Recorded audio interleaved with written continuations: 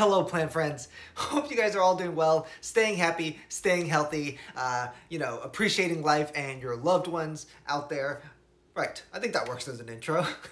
So in this episode, we are going to talk about humidity. Humidity is, it's always on the minds of people who have indoor plants, especially rare tropical indoor plants who are, used to a much more humid environment than we find in most places and most households around the world.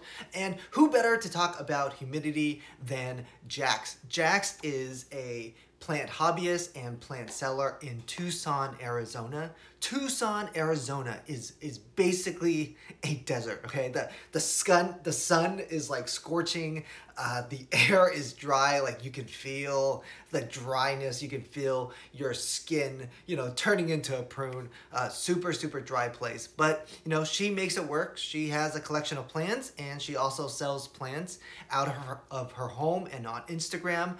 Definitely give her a follow on Instagram, guys. She is Pax, P-A-X_plants. So reach out to her there. But yeah, let's talk about humidity. I've been in Arizona for a few days now, and I feel like my nose getting a lot like dry, drier. Yeah. I can feel the humidity being super low. I think like our normal is like a 10 to 20%, but really it's like nothing. How do you keep your plants? Well, I think the best way is to A, buy native, B, acclimate for outside.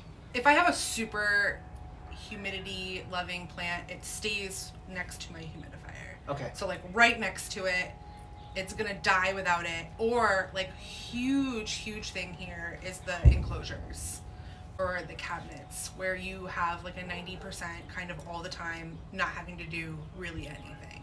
So I have one of those and I really love it, and that's really great for like propping more rare plants or keeping plants that need like super high humidity, or I just like acclimate stuff to being out here, and you kind of just do it slowly, where maybe I'll bring it out into here for a little while and see how it does, and if it doesn't love it, I'll move it maybe a little bit further from the humidifier. For like new plant parents, yeah, how would they know that like, oh, this plant is capable at some point of acclimating? I mean, I think that there's a hardiness. You can definitely like look up any plant that you have and find the hardiness of it. Like, is it more capable of handling those influx of humidity or temperature or those things? So it's just looking and seeing how hardy a plant is. Some plants really can handle that. They need like the constant humidity.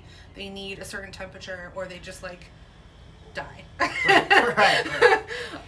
Or you'll see like pretty intense signs kind of right away. I will say that all plants benefit from humidity for the most part. I would agree with that. Yeah.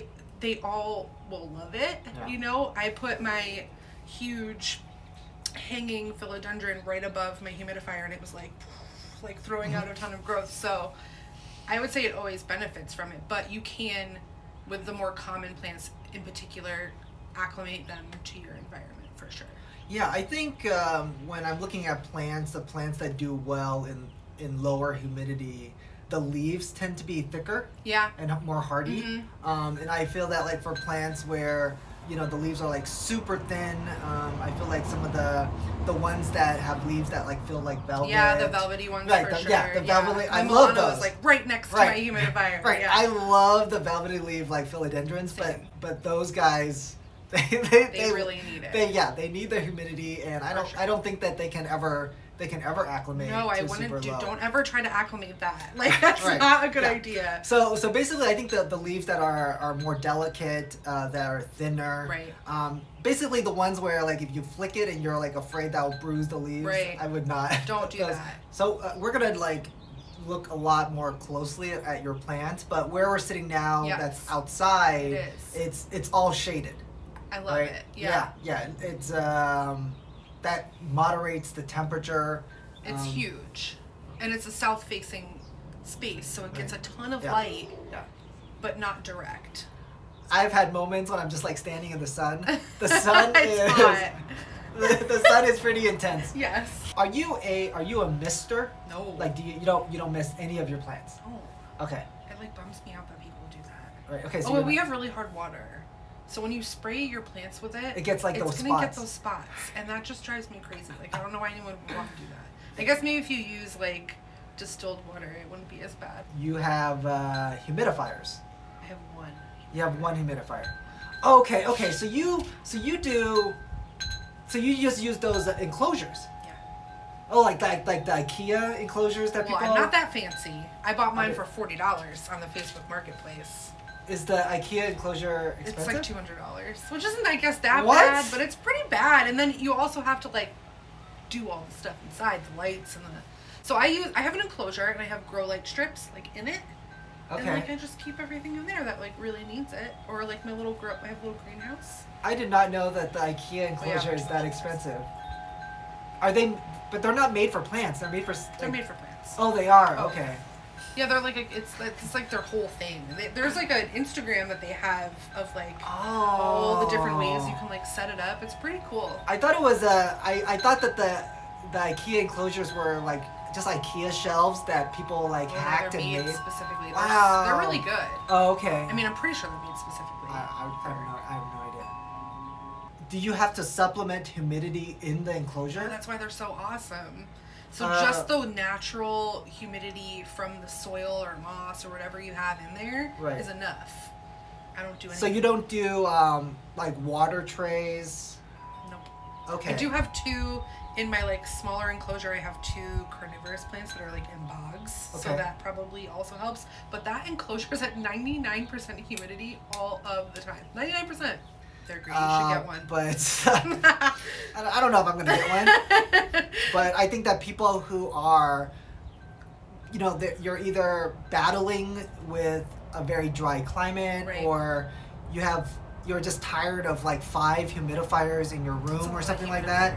I think that enclosures might be a very viable option. And you can get little ones too. Right. I mean, $100 enclosure. Yeah. Is probably better than $100 humidifier. I mean, right? I would agree with that for sure. Yeah, right? Because like an enclosure, you don't have to refill right? every day. You don't have to do a lot of stuff. Day. So, yeah, I mean, if you think about what people are spending on humidifiers, I've spent some pretty big money on plants. Right. So I feel like if I'm gonna spend like hundreds of dollars on a plant, then maybe I could get something to put them in. Hope you guys enjoyed the episode. Guys, if you like this content, please, like, subscribe, thumbs up, and all that. So if you want to support the channel, buy a plant shirt. Definitely reach out and support Jax for, being on camera with us. Again, her Instagram is PAX_plants. Yes. So, I think that's it for this video. If you guys want to comment. Till next time, happy planting.